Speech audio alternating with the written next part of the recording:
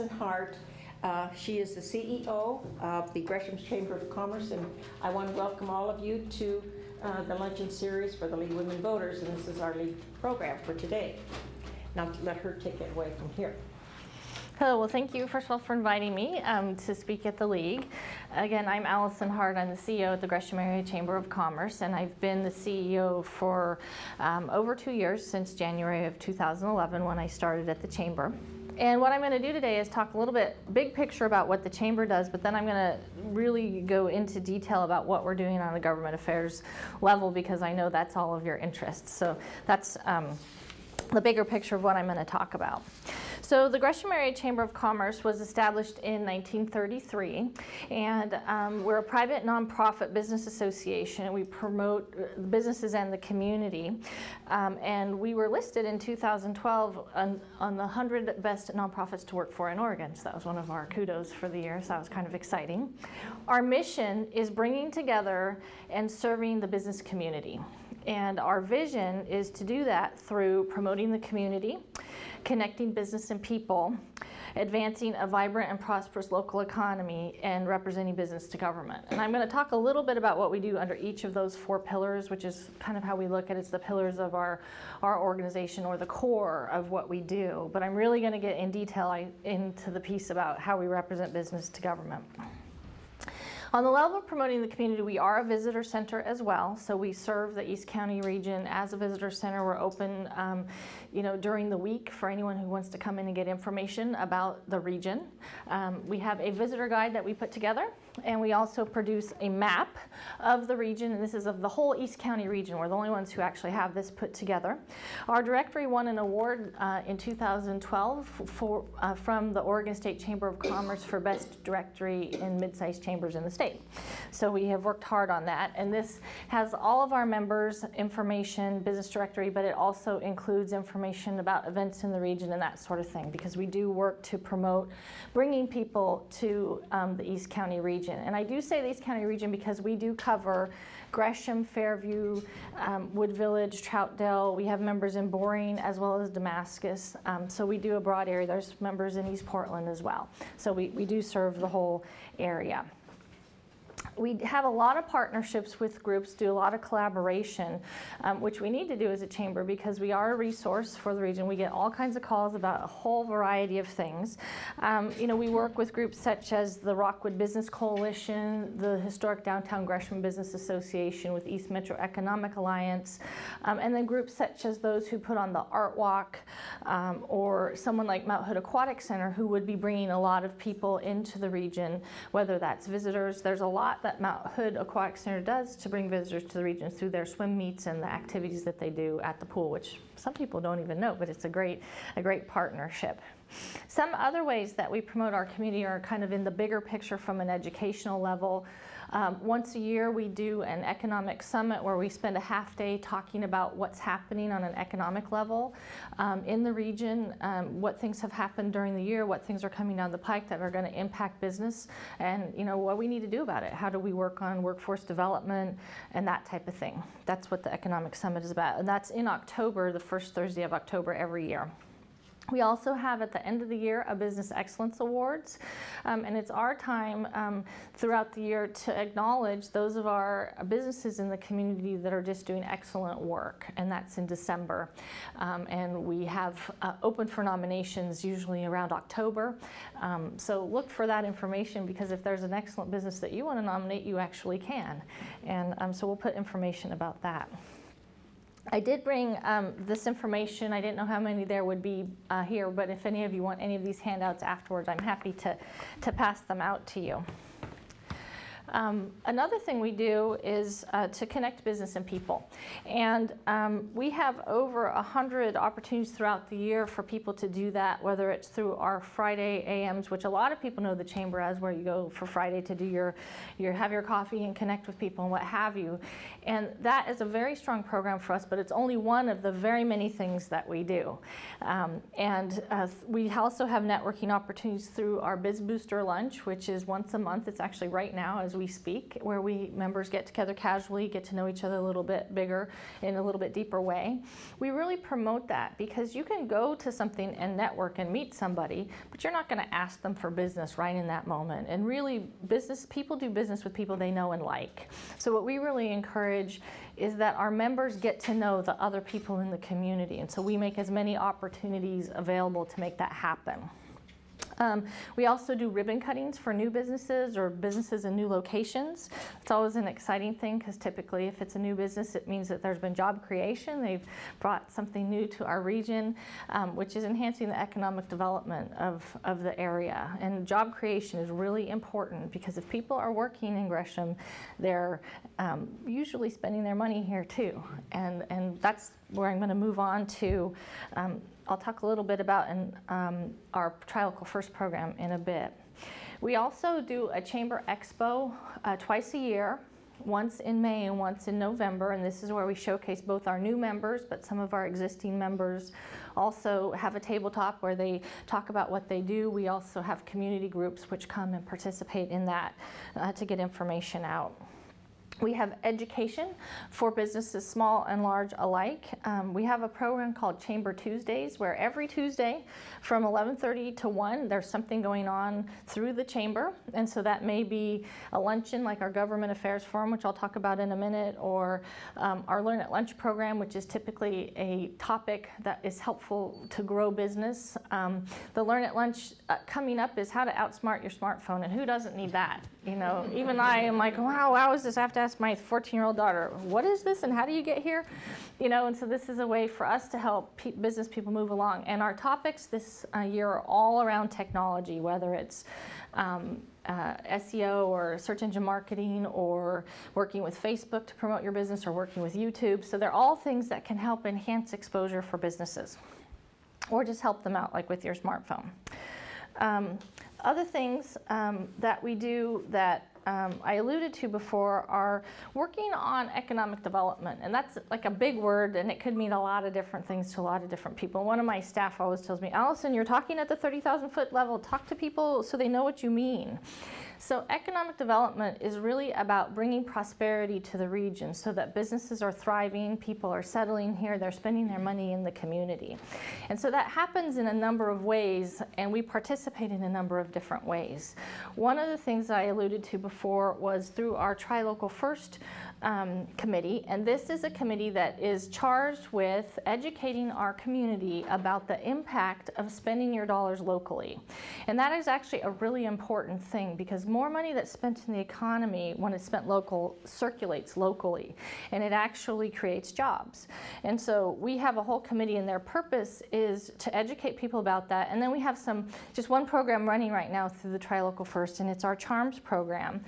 And I would like to take credit, but you know, chambers are notorious for copying other chambers for their programs that work, and it's all well known and supported within the industry. But we took on this Charms program, and the idea is that retail businesses could get a charm, and then the chamber has charm bracelets, so you come in and get a charm bracelet, and then you go around to local businesses and get a charm. We have over 100 businesses participating, which is great because those people who are seeking out charms then are going into the door of all these local businesses, and some of them it's the first time they've ever been there. So the idea was to get more exposure for spending money locally, and that's why it happens through our Tri-Local First committee. So that's on like the kind of the on the street level and what I call Main Street level of economic development. But there's also the bigger picture when you think about the developable land that's available in the East County area. And that's when we would look at industrial recruitment. Now, the chamber isn't currently doing any industrial recruitment. That really takes place through the city of Gresham. However, as well as Fairview and Troutdale and to a certain extent Wood Village, but they don't have a lot of developable land. But what we do is we partner with them to help them along. If there's a business person perhaps looking to expand their business here, they might say, well, we'd like to meet a CEO or a leader of another business in the area. Can you connect us? And we would help with that. We might go on a site visit and help with the site visit. We also participate, mostly me, through staff of looking at what's coming down the pike and partnering with organizations such as the Port of Portland. They currently own 2 of the largest plots of developable land in the East County area, and so we work with them in any way that we can help them. And I sit on a couple of different economic development advisory committees, which are looking at the bigger picture of what's needed in the region, what do we need to do to enhance our marketing to bring bigger companies here. The other part of that, which I'll get into, is the advocacy piece and how you make it so that it's easy for people to come here. That's really, really important, and that's part of why the Chamber has really changed in the last couple of years to step into advocacy. We also work on education and workforce development, and that's from kindergarten up through, the college level. And you may be wondering, well, how does that work with education, with economic development? It's actually very important, because one of the things that large companies are looking for when they settle here is, do we have the workforce to support what their needs are? And so we need a trained and educated workforce to meet those needs. And so therefore it's very important that we keep our finger on the pulse of what's happening in our community in terms of education. And it really starts at the elementary level and goes all the way up.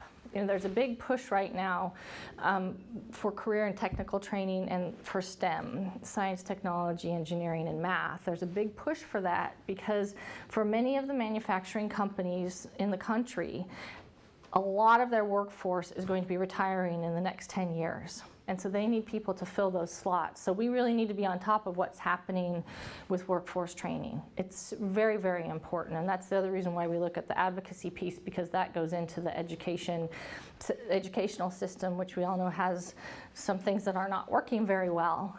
And so we need to look at how do we fix that, and how does business partner with government to do that. A lot of what we do is relationship building with the key regional stakeholders that are working on economic development. And that's probably the biggest piece of my job, is keeping in touch with people, meeting regularly with people who are working on economic development so that I can help in any way that I can, but also to make sure that we're speaking the regional voice for the whole region, not just for Gresham, but all of the jurisdictions in our area. Because if a large company settles here, it's going to help everybody. And so that's our interest, is to have a large company come here for everyone's good. So I've alluded to that the Chamber has made some changes in terms of our advocacy over the last couple of years. When I came to the Chamber, we weren't currently taking an active role in advocacy, meaning being a voice of business to government, or working with the government to say this is good for business or this isn't good, or taking a stand on issues. So over the last 2 years, we have revamped our government affairs program to include those elements. Our goal with our advocacy is to provide education and awareness, first and foremost, to the community about things that are coming down the pike. And I actually have a list of things that we're watching right now. Not all of them have we taken a stand on, but we're watching them and sending out information to our Chamber community, because there are things that are in the legislature right now that could have impact to business, and we want to make sure that businesses are aware of that. So we advocate for members on a local, regional, state, and federal level on things that could impact economic vitality, because we're wanting this to be a very thriving community. We adopted a new policy in 2012 to actually take stand on issues. Marlene had asked me if we're actually doing any endorsement of candidates. That will be our goal for 2013, that we will create a policy and a procedure for candidate endorsement. So my guess is that will be done by the end of this year, and by 2014 we will be doing candidate endorsement. It's a very important part of what happens in our region, because if you are focused towards making a prosperous and thriving region, it's really important that you have business-friendly candidates on the city council, in the state legislature, and all around. And in many communities, the Chamber takes a very active part in that. And so that's something that we're going to be growing over the next several years. We have a newly appointed committee for our Government Affairs Council, and I actually brought a list to give all of you, which I'll hand out in the end. And we are looking at all kinds of issues or topics: government regulation, education, land use and environment, transportation, economic development, jobs creation. That's what we mainly focus on, but there are others that come to our attention as well. And I mean, to put it in the big perspective, when the legislative season started this year, 3,000 bills were dropped. You know, there's no way that one entity can monitor all 3,000 bills. So we have said, okay, these are like the top 6 things which we think are important. And so we're looking at legislation in those areas. And at times we may contact a specific member and say, hey, this is legislation that's really important to you right now. Would you be interested in testifying for or against it? You know, and it's the kind of thing like we're a conduit to connect that.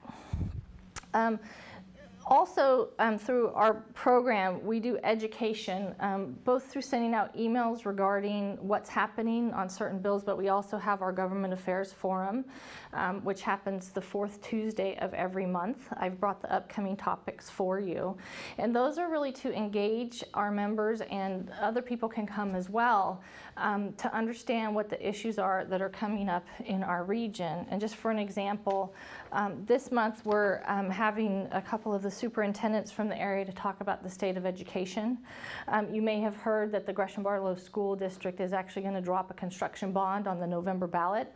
And so, you know, it's very important for us to understand what is the impact on business and what is the impact on the community to vote for or against that very specific thing, which would help to maintain the school buildings and such. It's specifically a construction bond to help grow the schools. So you'll hear more about that coming down the line. Our April topic is on the Metro tax levy. They have a levy on the ballot for May.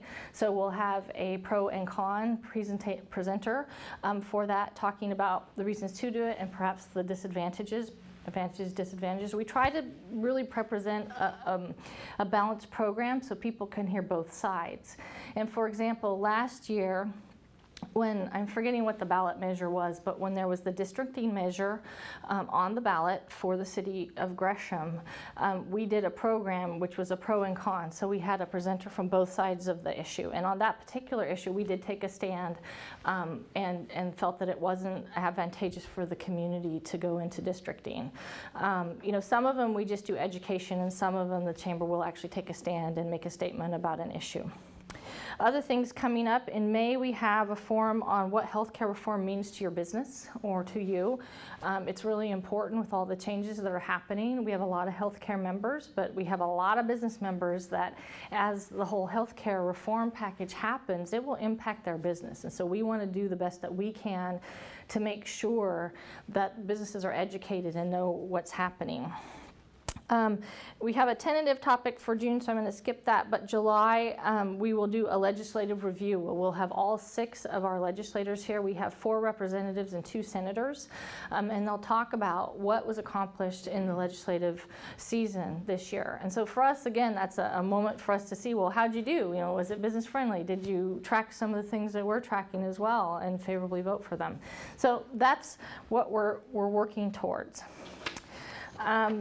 The other thing that I participate in is through the Chamber of Commerce. We are a member of the Oregon State Chamber of Commerce.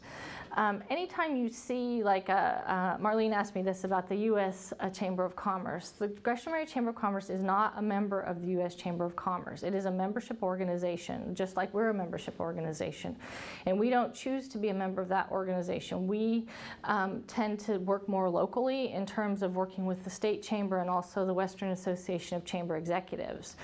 Some of the benefits we get from that are for professional development for myself and my staff, but through the Oregon State Chamber, we also have an avenue for advocacy because they work on advocacy issues, and so they keep me informed about the things that are coming down the pike. And I actually sit on the board of the Oregon State Chamber of Commerce. So they have a legislative committee that's tracking bills, tracks the ones that can have a huge impact to business, and I get a weekly email about what's happening, and there's also a weekly conference call that I sit in on to understand what the issues are that are coming down the pike.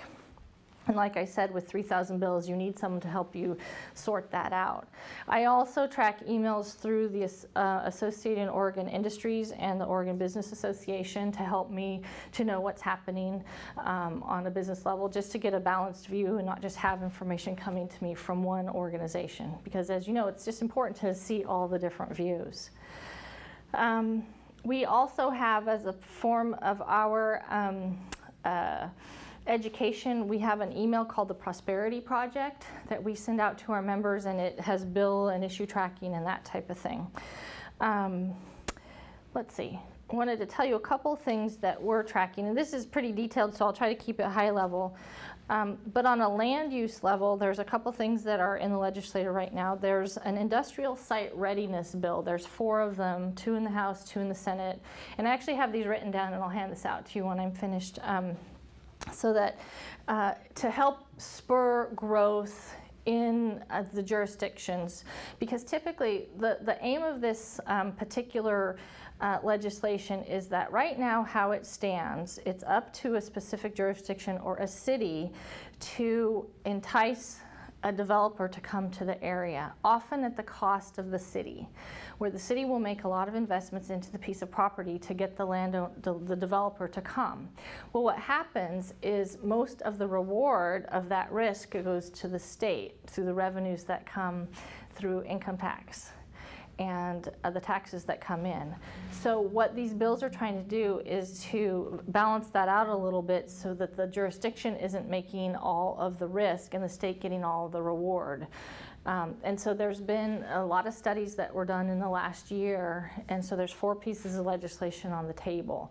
The Chamber is actually in support of these because for us, we have the most shovel-ready land available in the Portland metro area. So this could be a big boon for our area should some of this balance out. So it's very important legislation.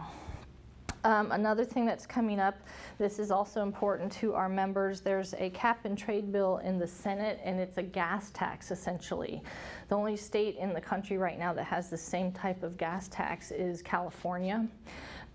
And there's currently, it's sunsetted right now, and we'd like it to stay that way, because if it goes away, what will happen is a huge expense to anybody who works in manufacturing or transportation, which a great deal of our traded sector companies in this region are manufacturing.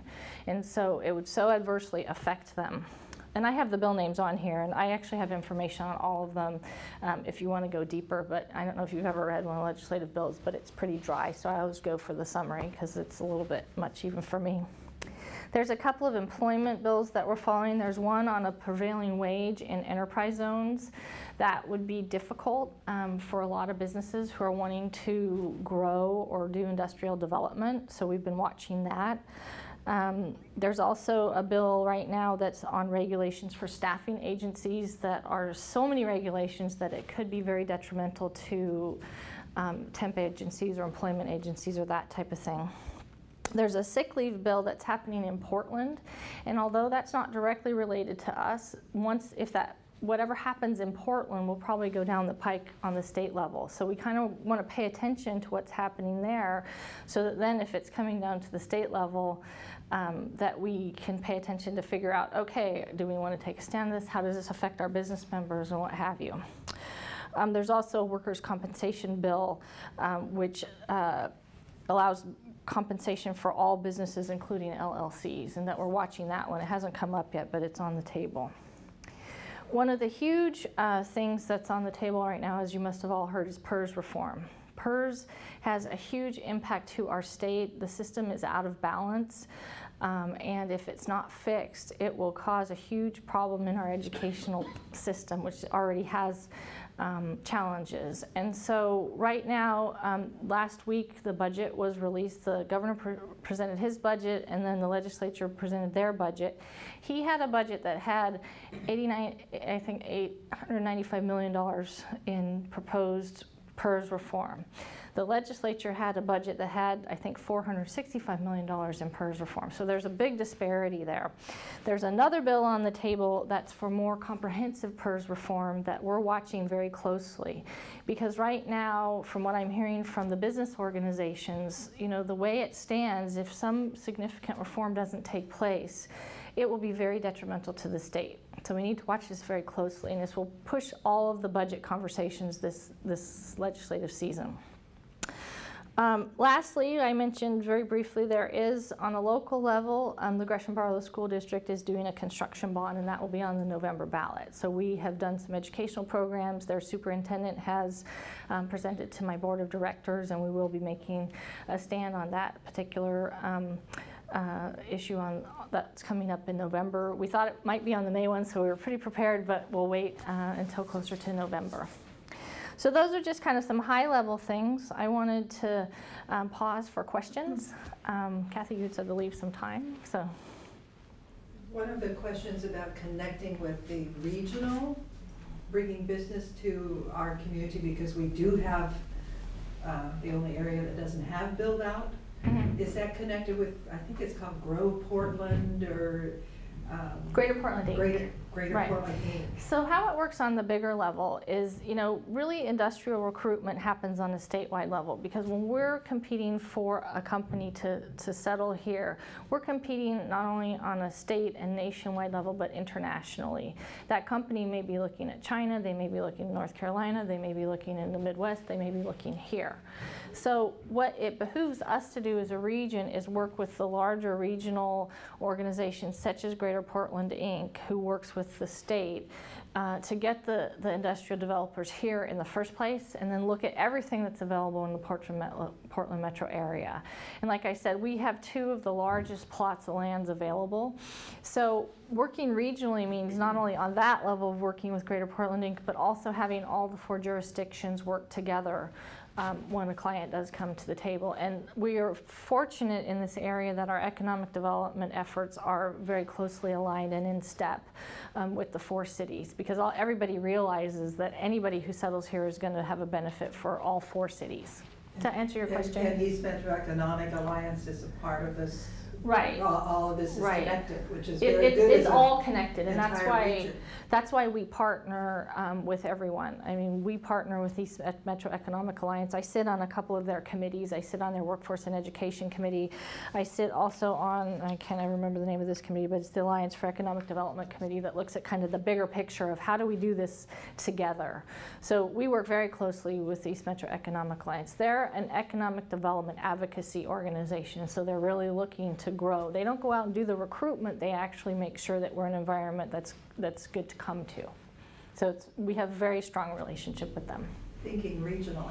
Yes, exactly. And I would say we are a regional chamber, we think regionally, and when I say that, I'm not just talking about the 4 cities in Boring and Damascus, I'm also thinking about the Portland metro area, because we have to be partnering with the Portland metro area as well, in kind of the bigger sense and the bigger picture. Other questions? How's Portland to work with? I think everyone knows that we are all working towards the same goal. I think the same thing happens in the perception with Portland that actually happens with Gresham and the smaller cities here. It's like, oh, Portland is the big dog, they're going to get everything they need for themselves and we're not going to get what we need. I don't go to the table with that type of conversation in mind. What I think about is, wow, how do we all work together to benefit our entire region? And so I'm just looking at the big picture all the time.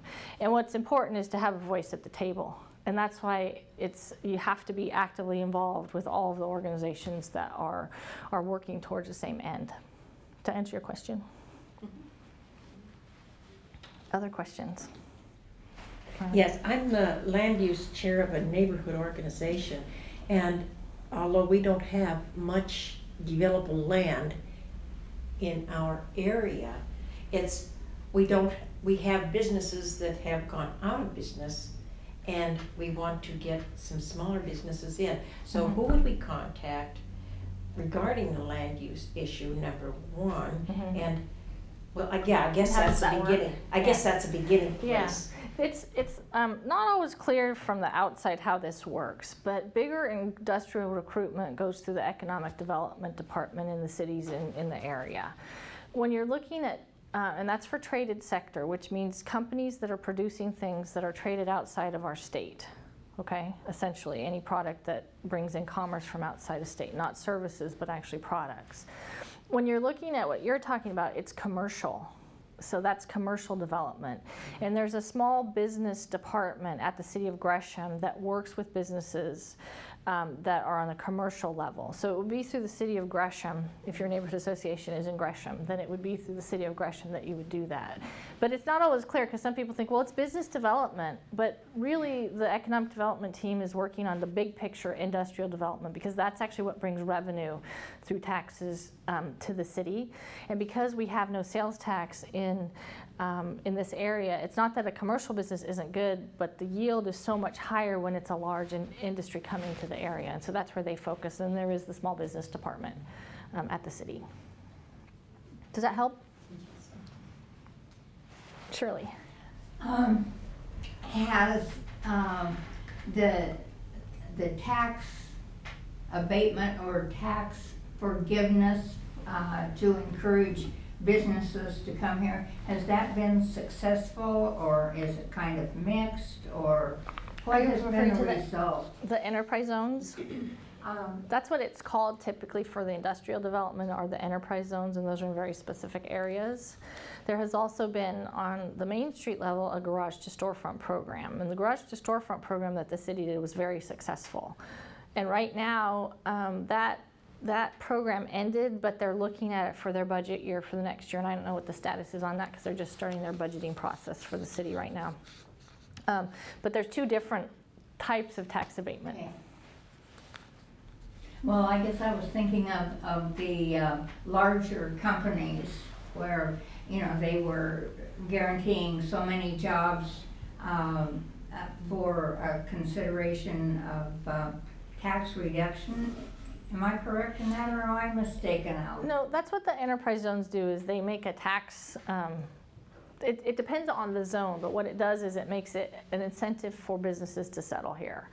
And yes, that has worked, but industrial development is very complex, and sometimes it takes years to get a company to come here, you know, and so yes, it's effective, and it's a long-term process. And like I said, we're competing internationally, not just regionally, for people to settle here. It's one of those things I don't really understand, though. They're giving away our taxes to these people, and some of them are going out of business before they really complete what they say they're going to. You know, I don't know the exact regulations and specifics about how that works. In general, enterprise zones are a good thing, because if you get the commerce here, it does build jobs through construction, it builds jobs through the employees that are here and the people who move here to live here. So I would say, kind of in a 30,000-foot view, it's a good thing. I don't know specifically of those who have gone out of business who have had that tax benefit. Because it seems like we've had quite a few in our area. Yeah, I wouldn't know specifically who those are.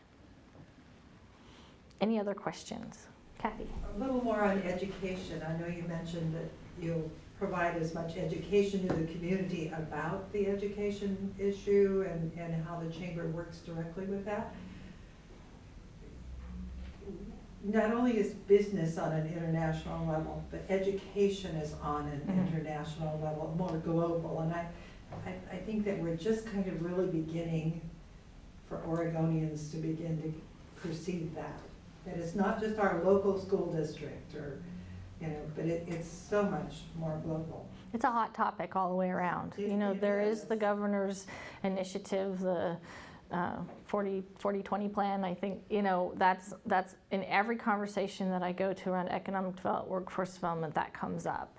And, you know, from everyone's perspective, we know that the funding is broken for education, but how do you fix it? And that's really the question. And that's why PERS reform is such a hot issue, because right now, such a huge proportion of the budget goes to PERS and not actually directly to school. I think I heard a statistic, something like out of $1,000 more that's going to the education budget this year, 500 of that goes directly to PERS.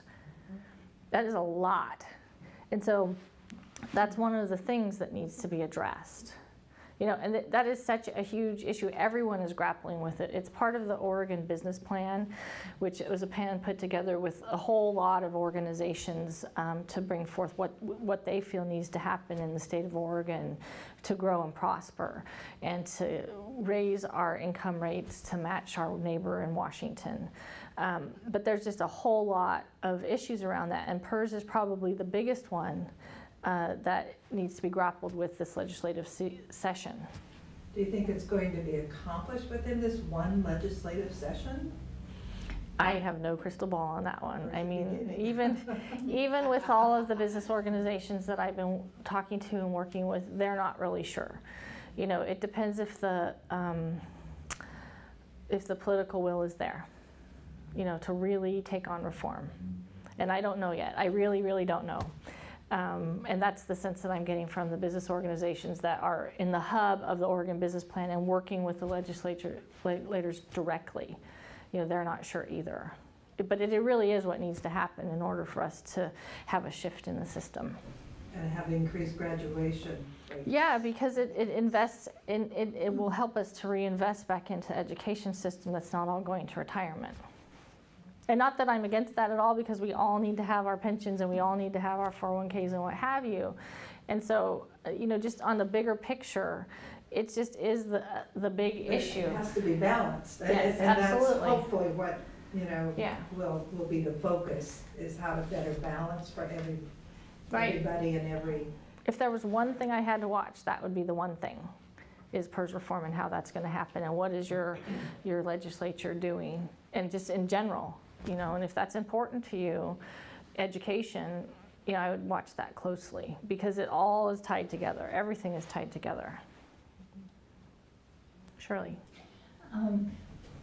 What is your feeling about the economic outlook, business outlook for the state of Oregon? Does it seem like we're making progress, that we're coming up out of the recessions and so forth? And are you hopeful, or are you optimistic, or is that a fair question? That's a fair question. The economists that I have seen recently, I went to a Portland Business Alliance luncheon not too long ago, or breakfast, and they had an economist who presented, and he said it's looking up. We have slow growth. It's slow, but we have some growth. So, and just anecdotally, I can't speak to the whole state, but just my own experience through my organization. One of my membership managers said to me that 5 companies that they met with in the last couple months said they had the best year they'd ever had in 2012. So when I hear things like that, to me that gives me a glimmer of hope that things are not perfect, certainly, but that there is slow growth and that people are starting to see some growth. I don't think we're over the bumps by any means, but I think there is some slow growth. And then there's just a big question of what's going to happen with the federal sequester, because that's just going to impact everybody, and nobody really knows how right now. Thank you. Can you tell us more about the charm program? Oh, sure. You actually can pick up a charm at the chamber office, and then we have this list of 100 businesses, and you can go around and get charms at the business. And this is, we did this program. Oh, the charms themselves are like $2. The bracelet is $5. It's been a really popular program. It's been kind of fun. We're actually re-enrolling. It'll happen in the next 2 months where we're re-enrolling. So some of these places may be out of their charms, but we still have quite a few at the office as well, because home-based businesses can sell their charms at the chamber office as well. So do they have the bracelet to start off with? We have the bracelet, so you come in and get the bracelet from us. So how much are those? Those are $5. And that's actually really fun. We had these ladies who, I think for 2 months straight, came in every Monday morning to see what new charms we have, because they were collecting them for their granddaughters and got a whole slew of them. Dog house and a bone for the guide dogs. That's Exactly. Neat. Yeah. Any other questions? We used to like to go to the governmental affairs meetings with the price up to $35. That's almost prohibitive for most people. I understand that. The price of $35 is for future members of the chamber. It's $20 for members. So, and that actually covers our costs. Really, it pays for our cost of lunch. And we've moved to Persimmon rather than Heidi's, but that covers our cost of doing the luncheon. So, but that's a lot for the community to come out. I can certainly understand that, but we're a nonprofit organization that needs to run ourselves like a business, and so we take care of our operational things in the way that we need to come at the end of the year with a balanced budget as well. I think part of it is the increase when you go to the grocery store.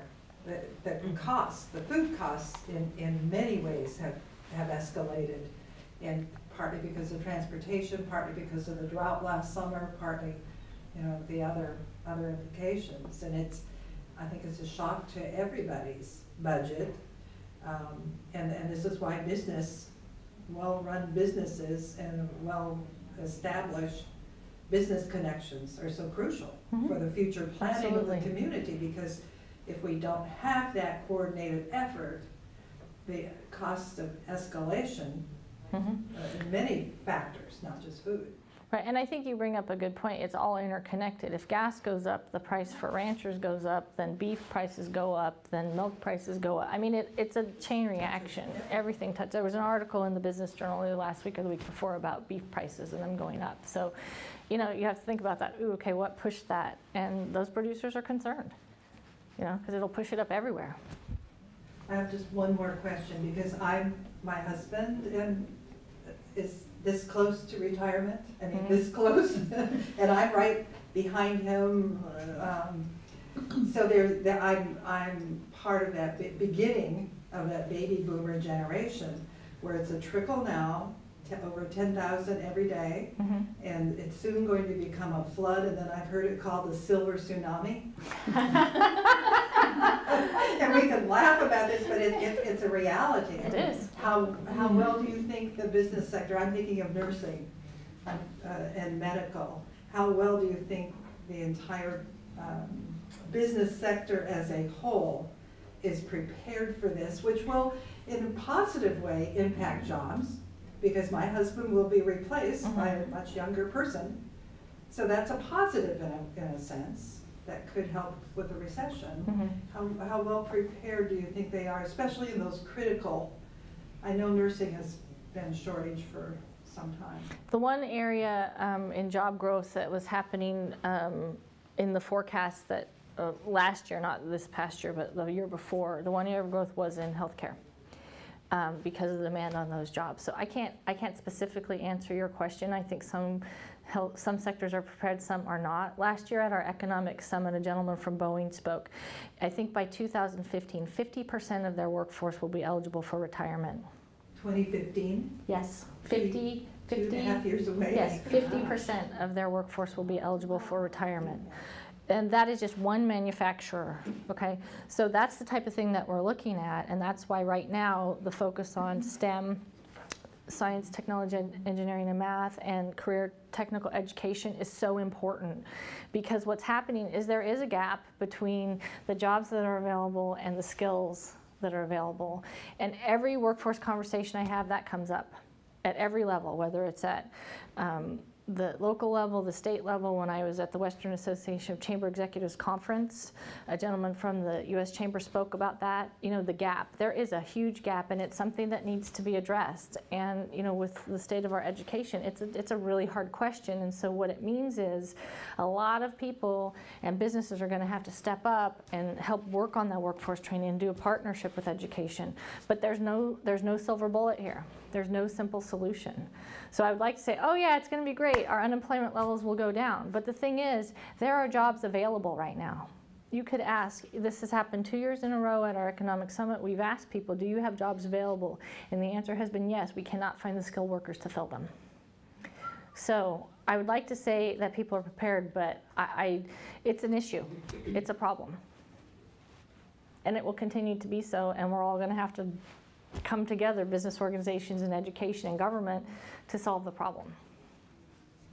So with all the people out of work, they're just trained in other areas. That's the problem. Some people are long-term unemployed and may not be the cream of the crop, to put it that way, but some people, we just don't have the right skills match with what's needed out there. The gentleman I was referring to at the U.S. Chamber had said that in every city that he goes to, or every town in the country that has manufacturing, they don't have enough welders. There's not enough skilled welders.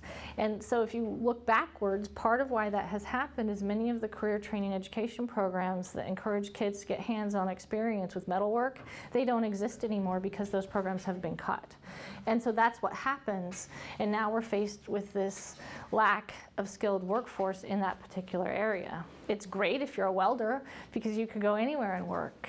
But for manufacturers, they're hurting because they can't fill those positions. So, you know, this is a big picture problem nationwide. It's not just our area or, you know, manufacturing in you know, the Portland metro area. It's nationwide. Other questions? Yeah, that made me stop and think. I don't know if this pertains, but the programs at Mount Hood Community College, how is the business sector in East County and and the chamber, how do they, or are they working and do they work and with the college? Mhm. What is the connection there, or is there? There is. There's definitely. I think Mount Hood College has a really great training program.